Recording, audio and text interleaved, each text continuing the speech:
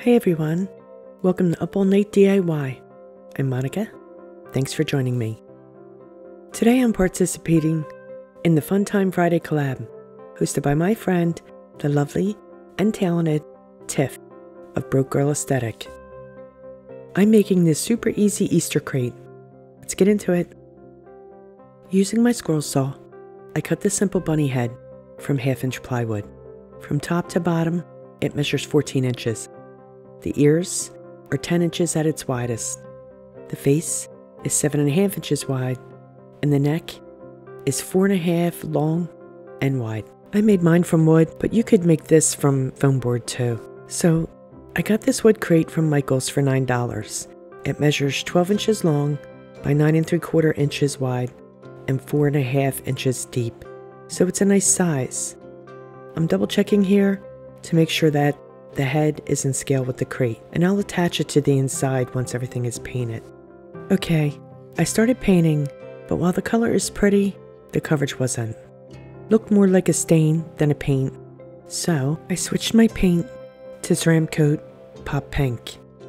The results were far better. I won't need nearly as many coats. 2 will do it. I applied 2 coats to both sides of the bunny and to the crate, including the inside. Now that it's fully painted and dry, I've cut a stencil of the word Easter with my silhouette, which I'll apply to the front of the crate. I always use regular old contact paper that I pick up at Target for like $5 a roll whenever I'm doing stencils. This is far more budget friendly than stencil vinyl. I've also cut a name stencil for the bunny. To get clean lines from my stencil, I'll pounce more of my base color, Pop Pink, over the lettering. You've seen me do this with Mod Podge, but I wanted to show that you can do it this way too. And I'll repeat the process with my Easter stencil. When the pink paint is dry, I'll pounce over the lettering with white.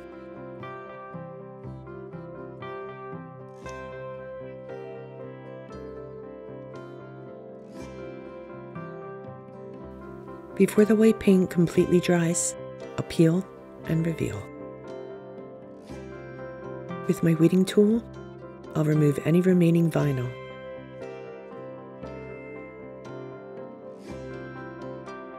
Apparently, the vinyl wasn't fully adhered in spots, so some paint got beneath it, but that's okay. Easy fix. I'll clean up any bleeding with Pop Pink and a liner brush.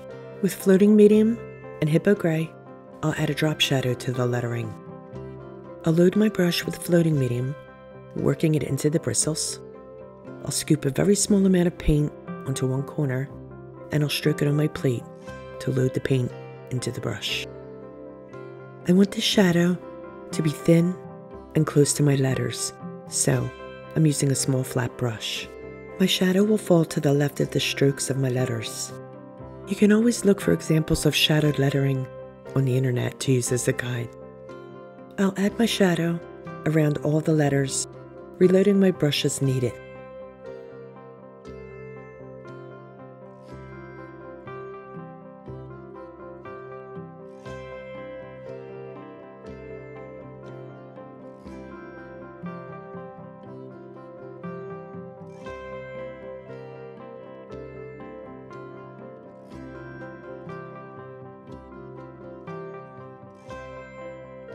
I'll turn my project as I go to make it easier to get to this spot that I want to paint.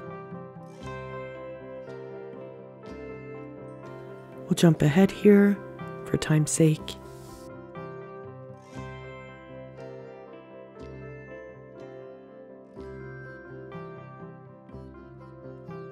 And I'll continue the shading to the left of the letter on the word Easter too.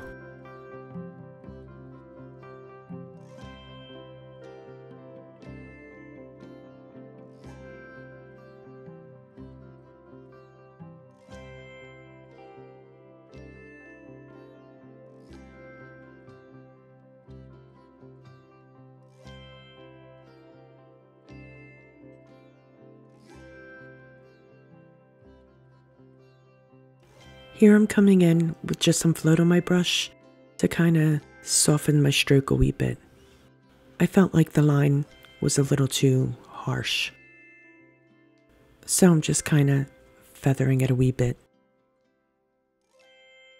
Now, I'll shade around the edge of the bunny and the crate using floating medium and Ceramcoat watermelon.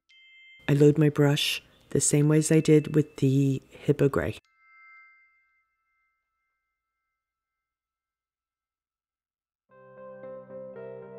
I gently stroke on the watermelon, keeping the paint side of my brush to the edge of the bunny.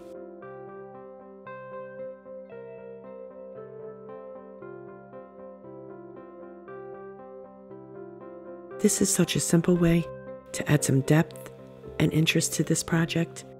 You could dry brush too, but you know, I love my floating medium. I also shaded the sides of the crate too, but somehow I didn't get that on camera. But it's the same general premise. I love how this medium helps the paint to feather out.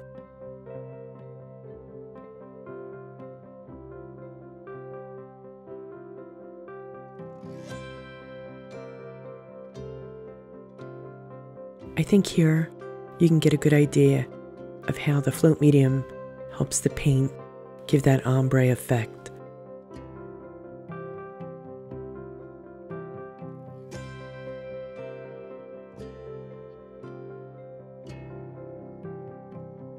Here, I flip my brush around so that the paint side of the brush is running along that paint that I've already laid down. As you can see, I went around each slat of the crate and floated some shading around those slats as well. Before assembling, I'll spray with clear matte sealer. Assembly is super easy and quick. I use some wood glue on the neck of the bunny and a wee bit of hot glue for an instant grab.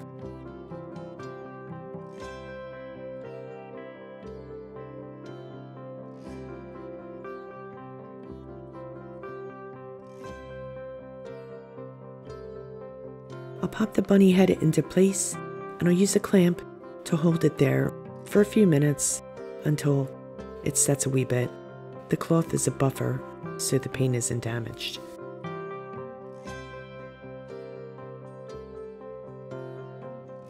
I'll add a couple of screws for extra support. I'm using 1-inch screws for this. But first, I'll drill some pilot holes.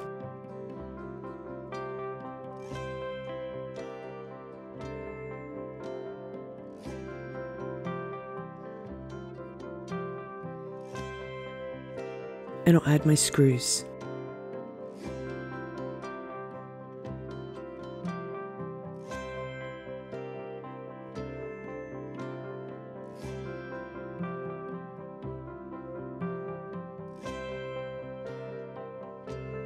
That's it. So simple and so cute. Please be sure to check out Tiff's channel as well as the playlist. Links are in the description box, as is the list of supplies. This was a quick one today. I hope you liked today's project, and I hope you'll give it a try. I think it's really cute.